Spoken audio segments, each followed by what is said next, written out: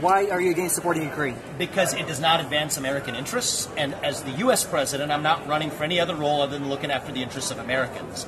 However, my plan to end the Ukraine war will actually be probably better for Ukraine. At least it comes out with its sovereignty intact. How so? Which is not the plan they're on right now.